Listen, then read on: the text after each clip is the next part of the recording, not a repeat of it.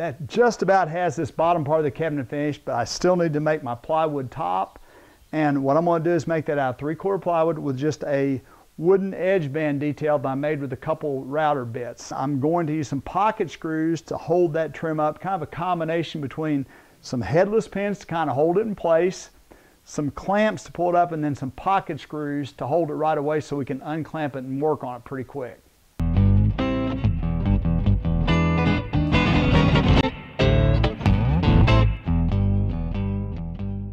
This is the piece of molding that I'm going to make to wrap around my wooden top, and it's actually make it with 2 cuts with 2 router bits. The first one is a kind of a Coven bead cut, and then it's just a big round over on the top. So this is the bit that makes the first cut, and I actually have to run these pieces on edge to do that. But the reason I'm able to do that is because I'm going to have about 4 pieces stuck together, so I have a nice big surface for the base of my router to run on. Here's the cut that we're going to be making. I'll make a little bit of a climb cut first, and the other thing that I did is these pieces are a good 6-8 inches longer than I need my finished trim to be, and that allows me to have a clamp on the end, and I can stop before I get right to the end. So a little extra length and several pieces stacked together lets me make this cut. And then I'll just finish up with this big round over.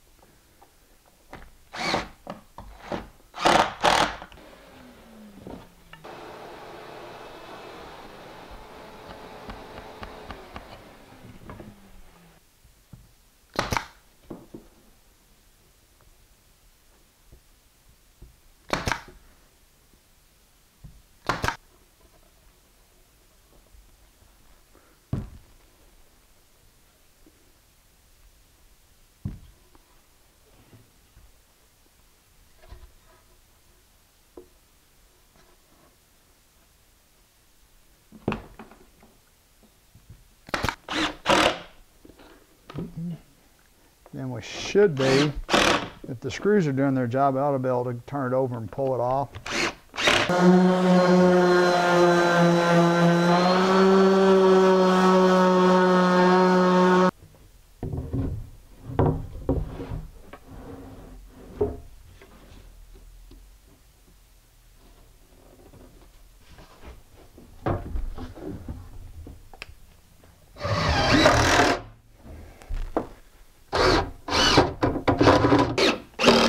These blocks are going to provide a place that I'll be able to screw up through the other plywood top into these blocks and tie the two units together.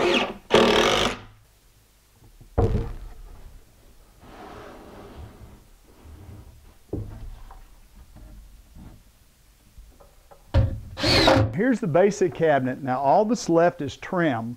I'm going to run what's basically a baseboard type trim around the bottom, and then I'll run it around here, and then I've got a two-piece kind of a crown detail that we're going to put around the top. I'll show you what that looks like. And then of course I've just got to make some shelves, but really all shelves are is just a piece of plywood with the decorative nosing nailed on. So here's the profile that I use for the baseboard. It's just a nice simple kind of an elongated OG. Now I use this same molding right here at the bottom of this upper cabinet. Now let me show you what we did at the very top.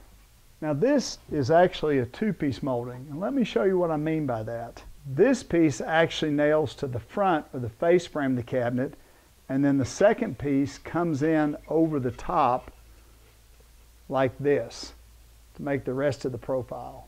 And then when you put them together, it's like a crown at the top of the cabinet.